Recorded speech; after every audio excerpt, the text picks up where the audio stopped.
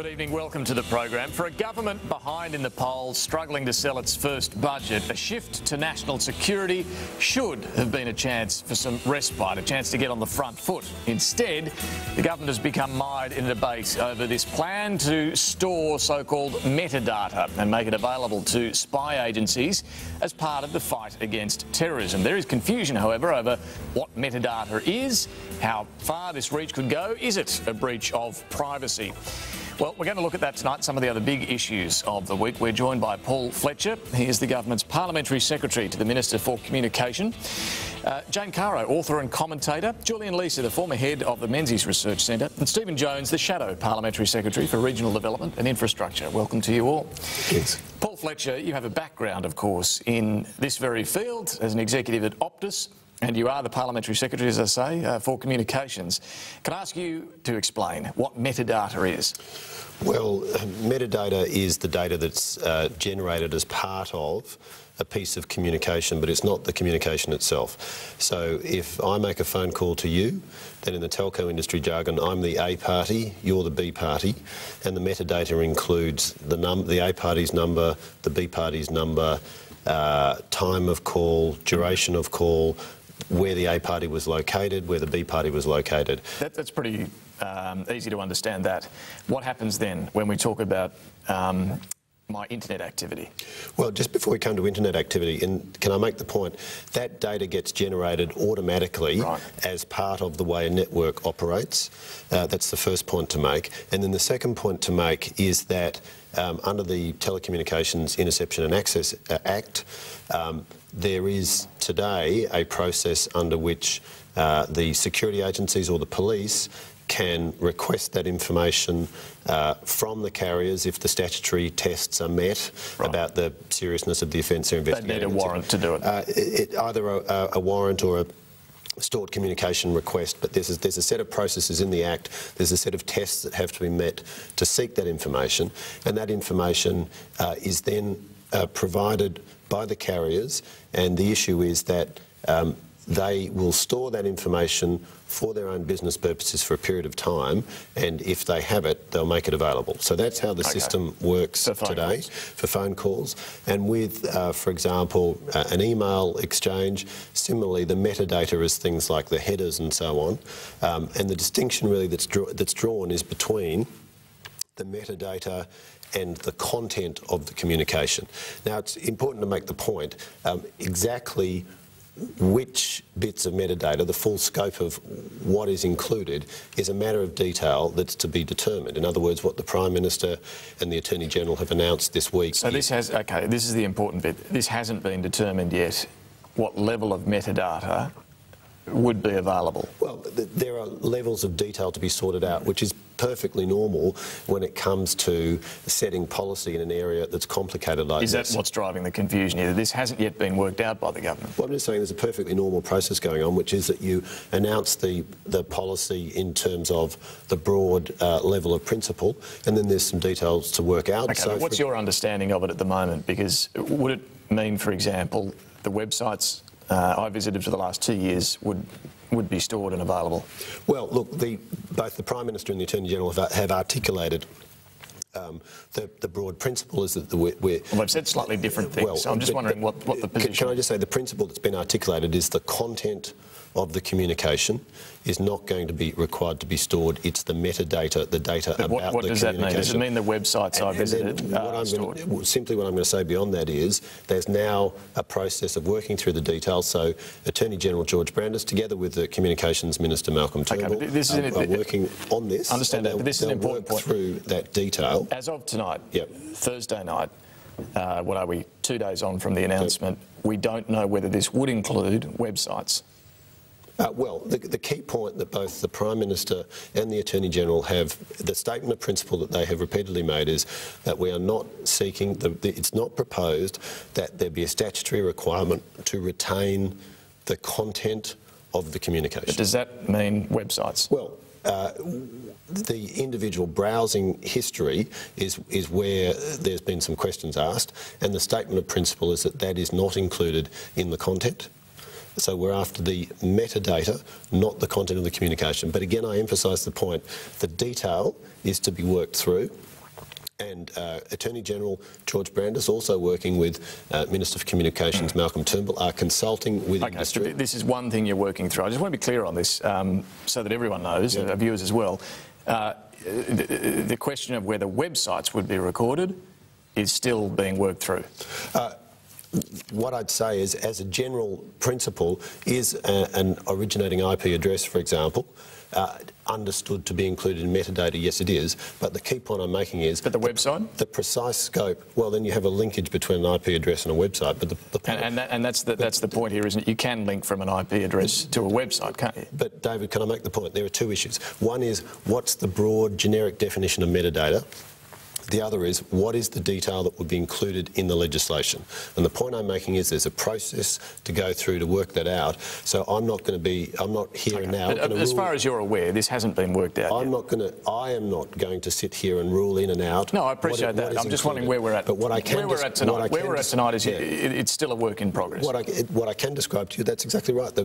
What the Prime Minister has said is that the Attorney General has been tasked to work with stakeholders, including the telecommunications industry, the telcos and the ISPs, to work through the detail of this. To come up with a data protection regime. So the broad principle's been stated. The Attorney-General has been given that job. Malcolm Turnbull, as Communications Minister, is involved in that. There's consultation going on with the telecommunications industry and others.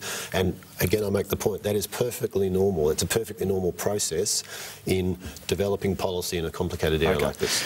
Now, I'm no expert on metadata or indeed on fighting terrorism, but Jane, I would imagine if you're going to collect any data, it's pretty important actually to collect the websites that people might have been on. Otherwise, why bother?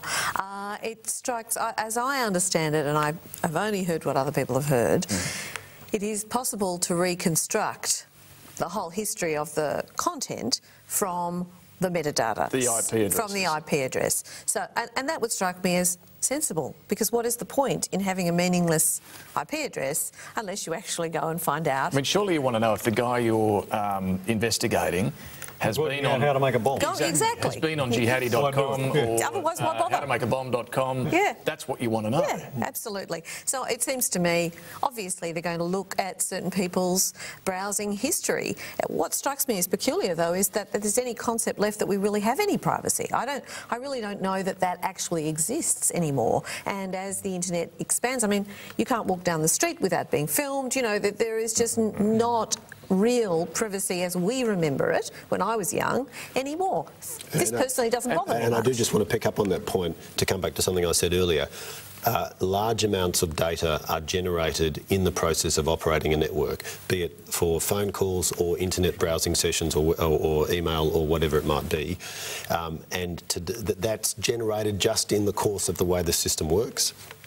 And that today there is an obligation on the carriers and the internet service providers, if they receive a request and it meets the statutory test, to provide that information. So already that happens, doesn't it? And it's extensively used by the police. But they need a warrant to do that. They need either a warrant or a stored communication request. And is your understanding there would be any change to that? That police or intelligence agencies would still need that sort of approval, a warrant? Oh, certainly that principle, there's no suggestion of a change to that principle. OK, so we're not really talking about a big change here. The principal change which is in issue here is to impose a requirement to store the data on the telecommunications companies and the internet service providers. For 2 years, but the way it's accessed wouldn't change. That's fundamentally right, yes. The response to this has been hysterical and out of all proportion, I think, by some people. I think what Jane is saying is broadly right. When you get a person like Brett Walker, who's the National Security Monitor, who's an independent silk of high standing, no friend of the coalition in particular, who has said in interviews in the last 24 hours, look, metadata is collected by lots of organisations and stored. I mean, I think people have more to worry about what Google and Facebook are doing with the information that they collect from us than anything that the government's doing to make a small extension. Well, David Irvine, the head of ASIO, has made a similar point, hasn't he, that a lot of this stuff is used for commercial purposes already to sell you various things. Surely it should be used to try and save some lives as well. But can I just say, what is Labor's position? Can I say I agree with Julian, and I've got to say, I mean, Paul has thrown more light on this issue in the last 5 minutes than the Attorney-General and the Prime Minister have in the entirety of the last week, and that's a part of the problem. The issue is the way it has been handled. The issue is the way it has been handled, and Julian, I've got to say, you can forgive some people for their confusion and their concern, given the way that this Attorney-General and the Prime Minister have rolled out what many see as a perfectly reasonable proposal. The concerns about privacy seem to be that we shouldn't have all these websites looked at. Would you have a problem with website history being looked at by intelligence agencies, accessed through a warrant? Can I say this, David? I see absolutely no justification for treating internet communications in a different way from what we traditionally thought of as telecommunications. Exactly. If anything, it's more important. And the regime set up that Paul and I are both very familiar with from our history is that if you want to get access to the content of a conversation, you need a warrant. Yes. You need a warrant, and I see absolutely no justification, and this is the point that Brett Walker was making today, I see absolutely no justification for putting in place a different regime for internet communications. So why then did Labor balk at this? Because it was Nicola Roxon as Attorney-General who asked the Parliamentary Joint Standing Committee to look into it, but then dropped it. Hang on, no, let's be quite clear about this. We had a joint parliamentary committee inquire into this in the last Parliament, looked at this issue specifically, made 2 recommendations on it, and the joint parliamentary committee said, look, there was controversy over this issue. They were quite frank about it. They said there is some controversy over this issue. You will need a very tight definition of what metadata is. And Paul, who probably knows more about this than the majority of other parliamentarians, has said, well, it is an issue that you can't be precise about. We need to define it. There needs to be a policy development process about it. And I've got to say that the way it was thrown in as a bit of a smother to the 18C announcement earlier this week has added to the confusion. I know we'll get to it, but it has added to the confusion. I believe a perfectly reasonable matter for policy and public conversation was rolled out to get some political leverage and to become a political pivot point. Okay, but my question to you is... And that is the problem with it. But my question to you is, would you have a problem with website history being stored for 2 years and made available to the spy agencies? Well, to the best of my knowledge, a lot of that information currently is stored by telecommunications but not 2 years mandatory? Well, a lot of it is already stored. So you wouldn't have a problem, presumably, then, with asking them all to keep it for 2 years? I would apply the privacy principle to this. What is the information being stored for and who gets access to it? They would be my concerns, and I think they'd be the concerns of most of us. Well, it'd be police and intelligence agencies. Yeah, but actually you'd be surprised to know who has access to some of that data at the moment. And one of the things that the Joint Committee looked at is that actually if we're going to review this area, we might need to tighten up a whole heap of the agencies, government and semi-governmental agencies that have access to that data as it exists at the moment. Can I just add, I mean, there are issues to work through, which is why I've said we've got a process to go through to sort out the detail. Now, one of the issues obviously is the cost impact on the telecommunications And what's your view on what that would cost? IINet have said it'd be $5 to $10 per customer a month to do this, but you've got the experience. I'm not in a position to pull a number out of the air, but what I can say is there are costs. There are costs because the amount that you pay to store data is roughly proportional to the quantum of data you have to store. Right. So if you store it for a longer period of time, so a volume of data is being generated every day, every week, every month from all of the calls and all the web sessions. And how long is it kept at the moment? And that'll depend upon the business needs of the individual telco and net service provider. But what did Optus, for example, how long did it keep it for? It's actually, it varies depending upon the billing systems. Okay. Whether it's a business, a government or a residential So there's no simple answer, but really the point is, at the moment, it depends upon the business needs of the carriers and the internet service providers. So I just want to make clear that these are amongst the set of issues we need to work the cost issue, and you touched on one as well. What's it to be used for? Jane, anti-terrorism or terrorism-related offences is the one that's being discussed. Should it also be made available for investigating child pornography? Should it also be made available for murders? I mean, the Attorney-General pointed to the Jill Maher case where metadata was used. How far do you go with that, though? Do you then go to lesser offences, what should it be used for? Well, it struck me that you were making the point that there needs to be someone, like a judge, deciding when a police force or an intelligence operative goes to them and says, we want to look at the data on this person, they have to make a case, and a judge has to say, OK, I think that's a reasonable case, I'll give you a warrant, or no, I think you don't have a proper case, yes, you can't. It doesn't strike me as being particularly complicated. We have a process, it works reasonably well, let's have the same process. And can I add to that, Jane? It shouldn't be the Attorney-General, as there's been some speculation today that issues the warrant. It should be a warrant as we currently know it. Correct.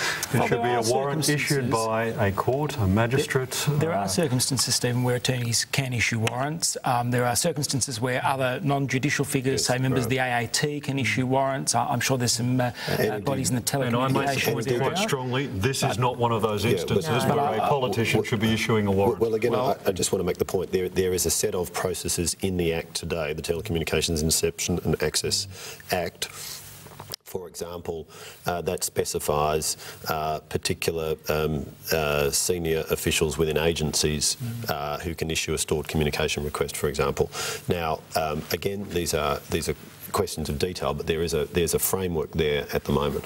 I think it's important to remember that we're not just having a debate about metadata for the sake of metadata. I mean, the most chilling figure that came out of that joint press conference was the figure from the Afghanistan conflict, where 30 Australians had gone over to Afghanistan, 25 came back, and something like 2/3 of them were then involved in some sort of terrorism-related activity. We've got at least 150. And that's been lost in the last few days. It's been completely lost. Why is the government doing it? It is because of a very serious, a very real threat that we're all facing. There are other measures the government is actually going to move on much sooner than this metadata question. Legislation it will introduce to Parliament in the next few weeks. We're going to take a break, but I want to have a quick look at some of those before we move on to some other issues. Stay with us.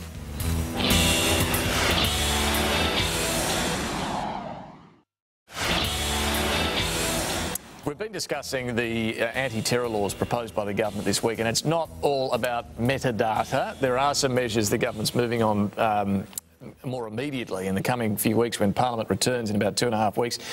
Amongst those measures, declaring parts of the world essentially terrorist no-go zones.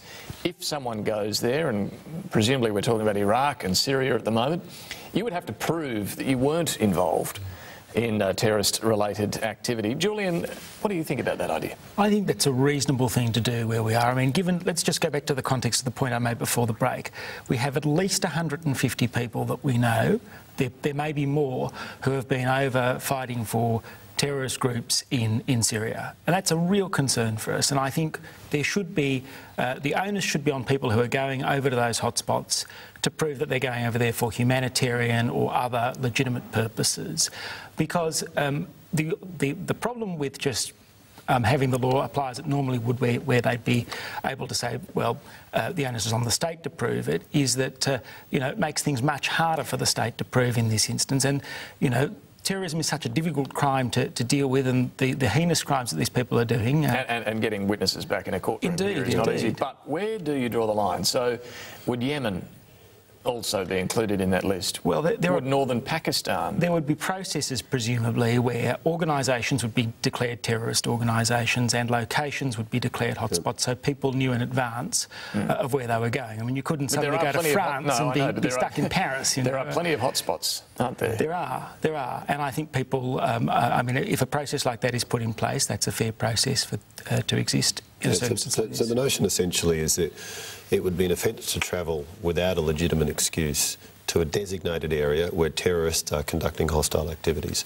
So in other words, you would have a determination that would apply to a particular location. But in a practical sense... And of course that would then be very widely publicly known in Australia, and the rationale for it is because of precisely what we're seeing now. As Julian said, there's estimated to be some 150 Australians. And in theory that sounds good. I'm just wondering in a practical sense, say my sister had just lost her family in Iraq. They'd been hit by the Islamic State organisation and she needed help, and I went over to try and help her. How would I then prove that to the authorities back here that I was actually legitimately going to see my sister? I think you'd go through precisely the things that you've gone through now. But how do you prove that? Do you get her to write a letter, or, I mean, how do you... David, there'd be some easy ways. I mean, people who travel now register with DFAT that they're travelling in the first place. You could, register with DFAT to say that you're going over to visit your sister. You'd have something contemporaneous that demonstrated that you were going for a legitimate purpose. But anyone buys a round-the-world ticket. Yeah, they buy a round-the-world ticket. It just seems there's a few grey areas. I mean, terrorists are generally pretty clever about hiding their tracks. We can go through the intellectual exercise of conducting cases which test how this might work. Yep. But I think the key point is we have a serious threat to the safety of Australians. But how it works is important. How it works at the end of the day matters. David, look, I have absolutely no problem with the objective of preventing, dissuading and penalising people who are Australian citizens who go off and fight as terrorists in another country. No problem with that whatsoever. I do have issue with the detail. Who prescribes the country, for example, or the location? And it's not so difficult to look back in time, take the apartheid era in South Africa. If a particular government had its way back then, perhaps we would have prescribed the entirety or parts of South Africa as a hotspot. It is a very significant question. I take your point. Does the Prime Minister do it, or does the Parliament do it? Yeah, but is it the Attorney General or the Foreign Minister who makes the decision? Stephen, the key point is the West Bank. There'll be a statutory process set out. A determination will have to be made. And I've already made the point. I have no problem with the objective. The details are very challenged in the court. In other words, this is not something that will be done lightly. But what's your understanding of it? Would it be the Foreign Minister who says you can't go to... ministerial, as I understand. Right, so it's not the department, it's the politician who says you can't go to Gaza or you can't go to...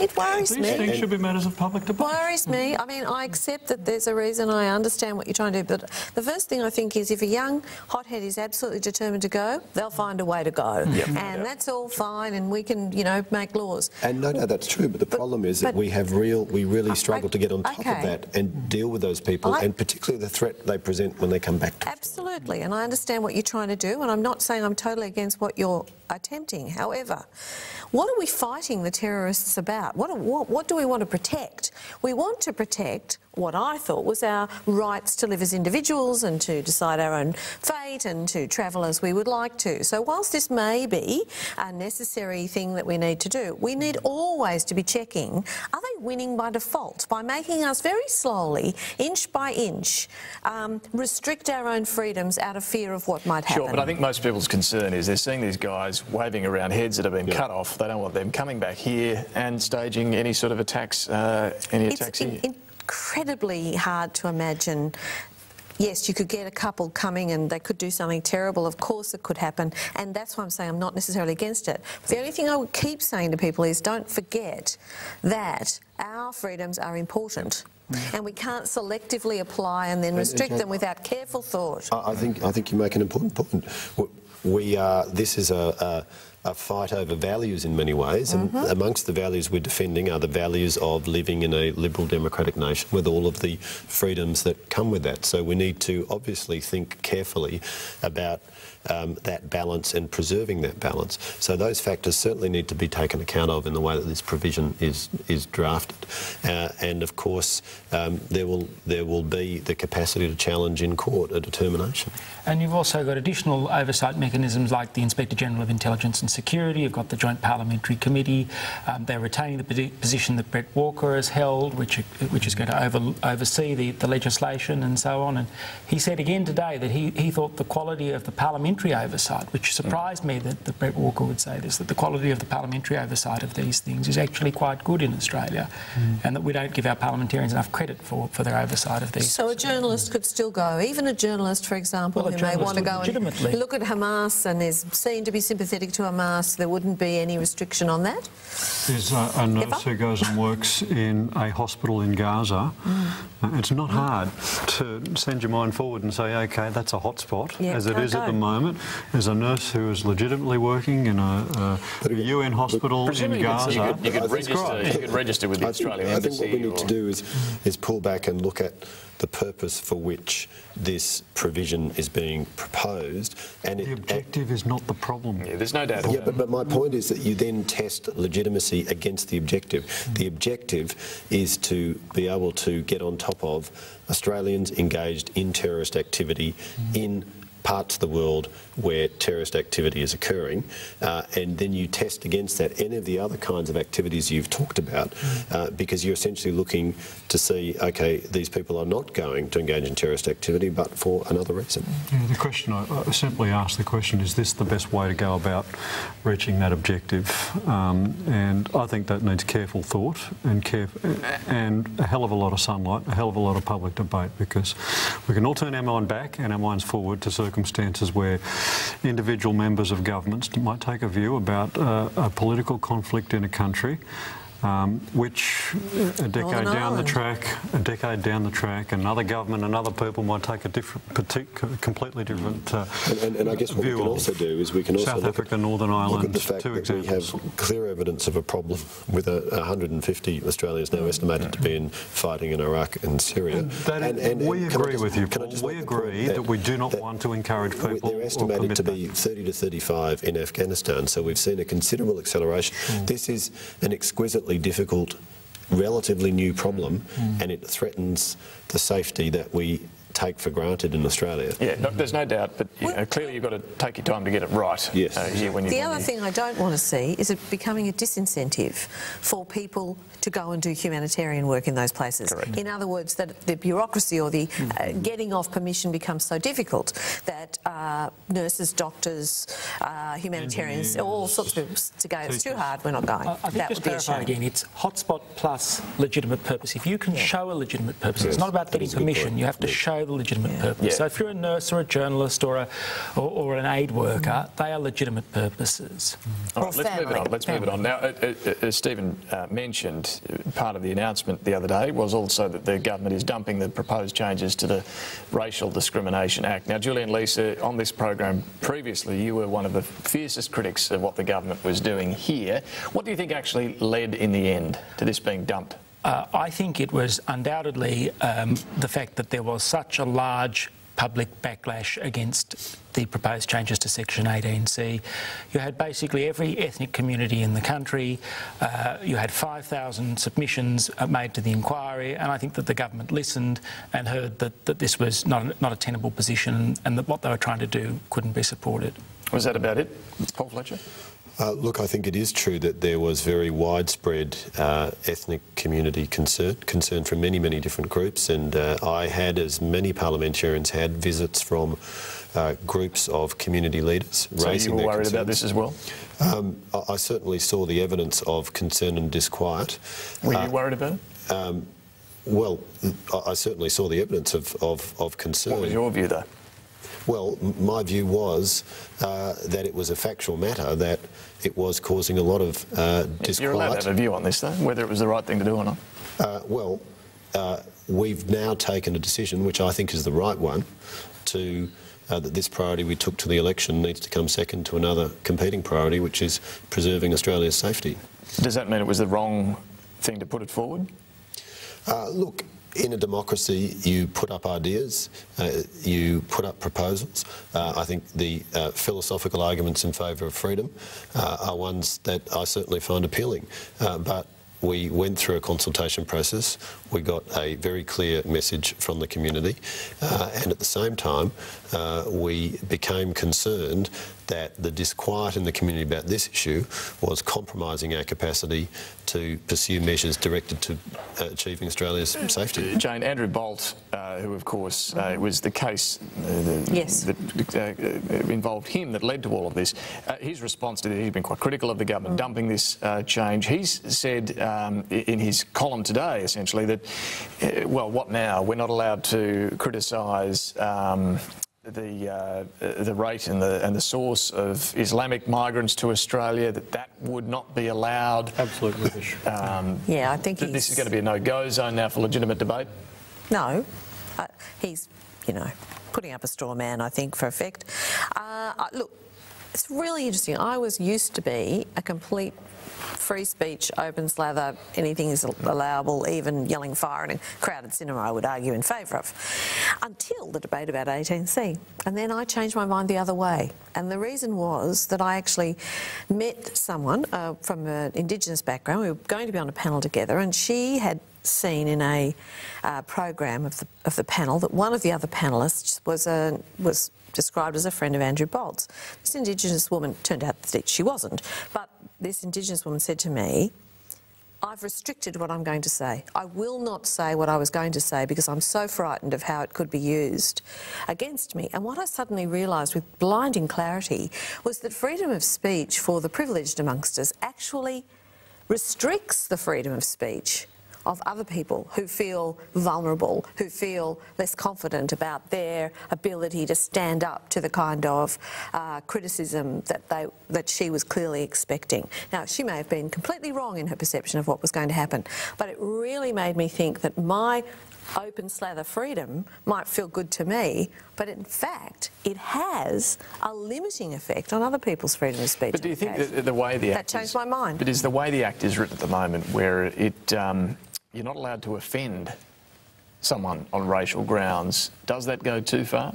Oh, look, I thought the campaign of the Attorney-General, which he's still running, mind you, he's out there today defending his championing of the rights of bigots. I think it was a solution in search of a problem. The laws have served us well for well over 30 years. There are carve-outs, exclusions within the prohibitions which permit free speech. Let's not forget that in this country and any others that we like to compare ourselves to, we have never had untrammelled free speech, the freedom to say whatever we like without comeback or penalty. The laws of slander, of libel, of defamation have always restrained our ability to say whatever we like.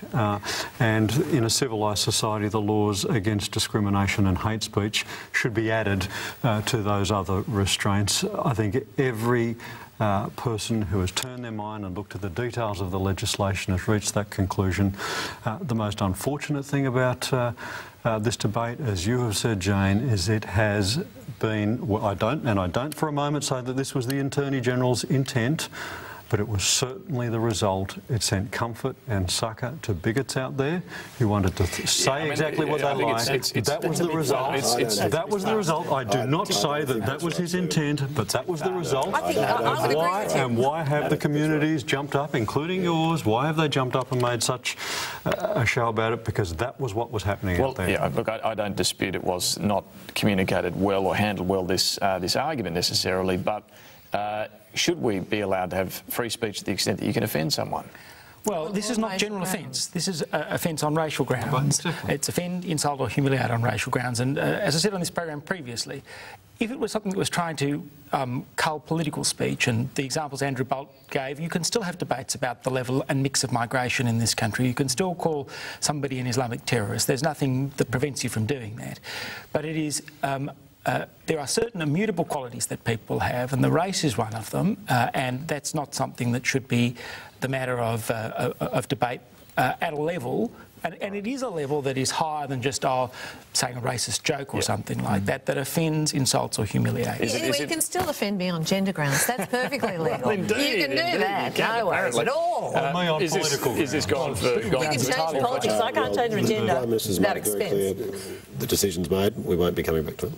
All right, on that note, we'll take a break. We're going to turn then to the budget debate, which is ongoing during this winter recess of Parliament. Joe Hockey's trying very hard to win over some of the crossbenchers. I also want to talk about the surrogacy debate as well, with the rather disturbing case of baby Gammy. Stay with us.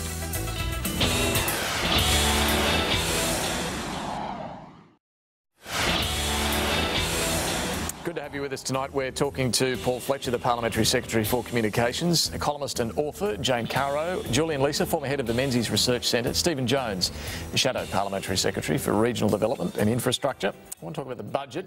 The Education Minister, Chris Pyne, this week has signalled there's likely to be some movement on the higher education reforms. At least he's willing to negotiate on this in the Senate and see parts of it give way to keep the thrust, I think he said, of the package in place. One area where there's been most criticism, it seems, is the interest rate on HECS debts. At the moment, it's no real interest, isn't it, on your HECS debt, so take as long as you want to pay it back. There's no real interest rate. But the government wants to move to a rate that would be maximum at the government bond rate. The point that's been made is that for women in particular to take time out of the workforce to raise kids, they are then going to take longer to pay back their debt, and that the interest bill mounts during that period. Paul Fletcher, are you going to have to give this one away, do you think? Well, look, the starting point for the position that was announced in the budget, obviously, is, as you say, that today, if you incur a debt under the fee help scheme, then it compounds at just CPI, the rate of inflation. Yep. But the government is borrowing money to pay for it at the long-term government bond rate, about 3.4%, and so that's costing more money each year. So the proposal has been to increase the rate that is charged, the interest rate that's charged on the loans, so that it matches the bond rate. Now, as to the question of what Minister Pyne said this week in a major speech he gave at the press club to the higher education sector, he talked about a willingness to engage with the crossbenchers in particular in terms of elements of his package. He also said he wasn't going to be negotiating through the media.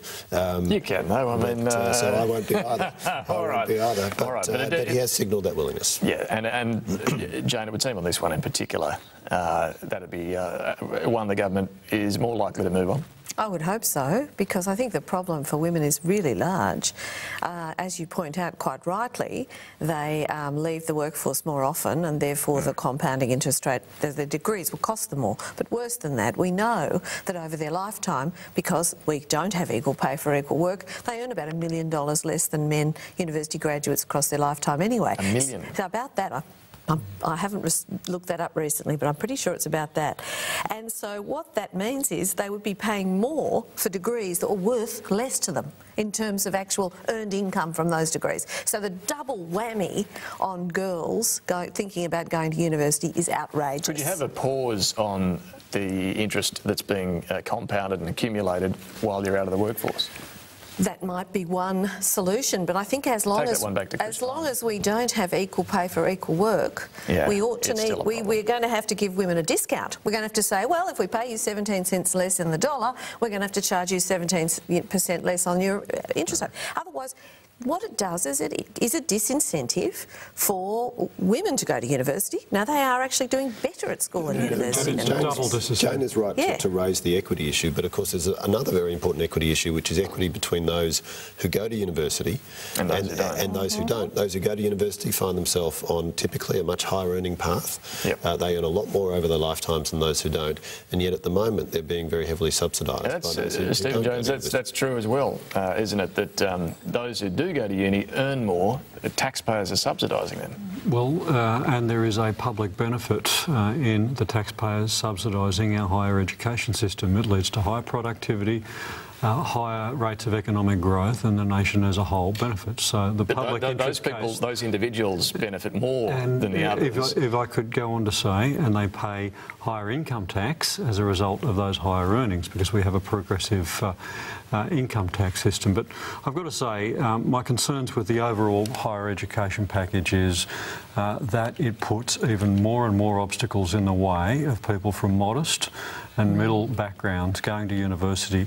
Jane, you've mentioned the instance of women. Well, people who are trying a second go at education are also disadvantaged. They've probably started the workforce. Maybe they've come from a trades background or a low-skill background and said, well, I didn't do so well at school, but I'm going to have a crack at university now. I might be in my late 20s, early 30s. I've got a mortgage. It's going to be very, very difficult for them to pay back that loan over the course of a reduced working lifetime. Second point, will it be effective? Because we've seen what happened in the UK when they went down a similar path. Instead of the government regaining the revenue, the additional revenue that they thought they would, we actually saw a blowout in the bad debt rate. And we predict that we'll see a similar situation here. Their uncollected debt through higher education loans in the UK is north of 30%. And I believe in the US they're absolutely astronomical too, the accumulated debt. But there's got to be a better way of doing it. One of the points to make here, though, is about this package is designed to expand the higher education system and give more people the opportunity to get education. Yeah, and that's what we shouldn't lose in this debate. It's part of a big package. It is part of a very significant package. The biggest part of that is obviously the deregulation of universities, allowing them for the first time to charge what they want for each course. Now, Julian, you've got some skin in the game here. We should. I work in the sector, so I should at least say that. Most university vice-chancellors, with very few exceptions, support the package of deregulation. The deregulation package. If you look at the history of this, the idea of fee deregulation goes back to the Fight Back package. The idea of a deregulated university market was put forward by David Kemp. Julia Gillard did the first half of it, which was the deregulation of student places through the demand-driven system, and that was a good reform of the previous government. It's probably the best thing, one of the best things the previous government did. This is the second half of it.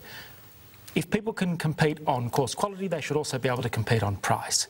That means that some universities that have high research requirements and that can charge a premium will do so, and other universities will say, look, we've got a larger scale, we can admit more students at a lower price. And that could benefit some students. And that will benefit students, it'll benefit the sector, and it will create a greater diversity in the sector as well. We've got 39 universities. We can't have them all doing exactly the same thing. Well, yeah, and different exactly. And they don't know, but this will further get specialisations and drive centres of excellence in different universities. We do have a very different university sector to the US, for example, when it comes to diversity. You do have greater equality when it comes to access. Can I raise one point that every Vice-Chancellor to a person has opposed? And that is the cutting of the government payments, the per-student payments to the universities by, on average, 20%, some of it up to 30% per student. What this means is that the universities are going to have to pass that cost on to the student. So from next year, every student is going to have, on average, 20 to 30% increase in their tuition costs. Now, it's a strange way to increase the equity and access to the system by increasing the price by a minimum of 20 to 30% and then increasing the interest you pay on that. A very strange way of making it more equitable.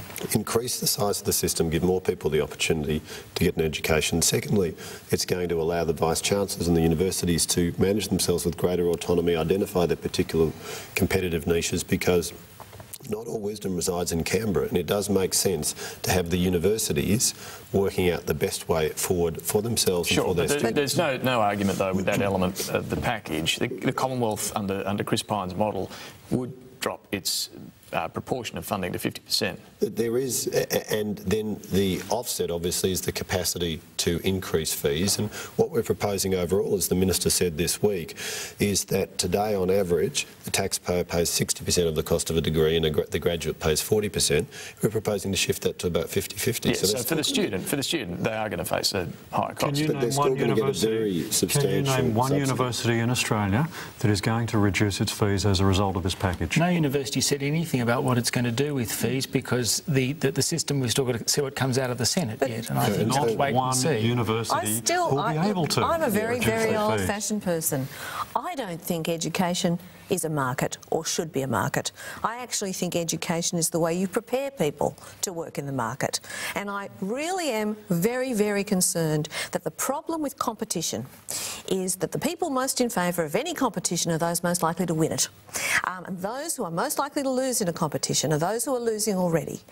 We're gutting TAFE. We do not have those opportunities for kids who are never going to go to the university sector. We need to have places for kids to go to learn and to maximise their ability to operate within the market and be equipped to operate within the market, rather than handicapping them. But it is already an international market that they're operating in, and Australian universities are dropping down that international ranking. Yeah, but it's so important that we have a world-competitive university system. Well, actually, it's really important that we educate our kids properly. Higher education is up there with iron ore in terms of our expertise. Exactly. We do very, very well, and we can continue university in the top 100.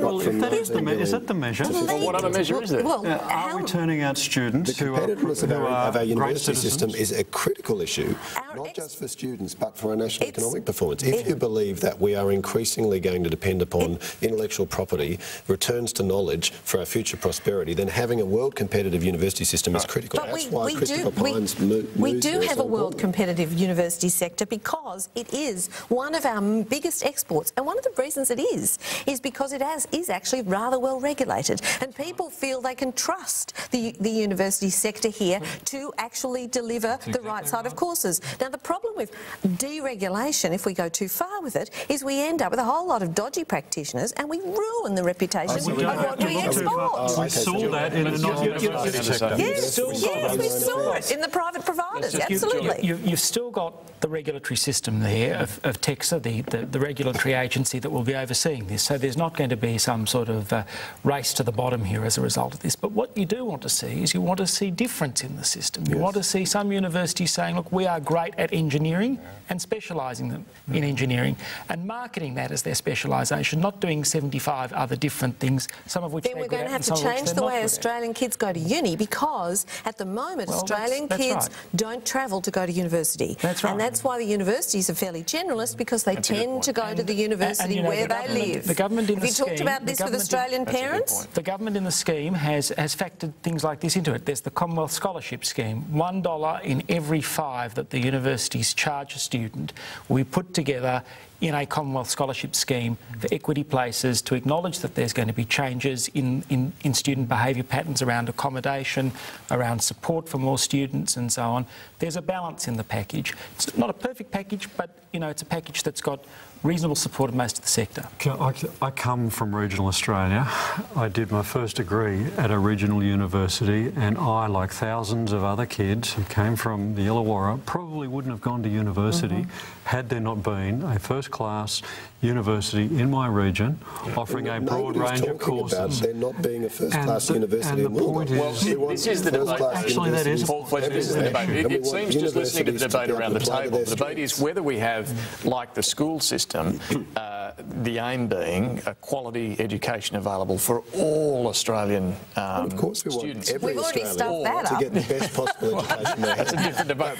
Or do we want to have a system in higher education where we have some centres of excellence, some universities that are more qualified or more suitable to kids who aren't going to go on to a research degree, different standards of university. We can do that without Universities sacrificing can play equity to their strengths and access. and where we let the universities themselves work out what they're good at, what their strengths are, what they're going to be competitive. Take a university like James Cook, for example, with strengths in tropical medicine and those kinds of things. Look, I've got to move it on because we're running out of time, but I did want to get your thoughts too on this surrogacy debate, the fairly disturbing story of baby Gammy, born in Thailand to a surrogate mother, a West Australian couple, some confusion about whether they knew or didn't know that there was a twin in this pregnancy. They've taken the little girl, the healthy little girl, back home. The father, as it turns out, has been convicted, we now know, on 22 child sexual abuse charges. He was jailed for a number of years as well. This afternoon we hear that the family, this couple, have now made contact with the Department of Child Protection in Western Australia. Jane, to you first on this, is there any law change that could be made to prevent this happening, do you think?